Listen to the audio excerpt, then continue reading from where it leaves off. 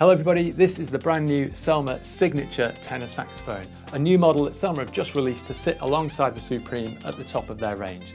I'm going to tell you everything you need to know about it in the next 60 seconds. So first off, what does this replace? Well, it takes over from the old Series 3, and in fact this model is based on the Series 3 but with a good number of modifications.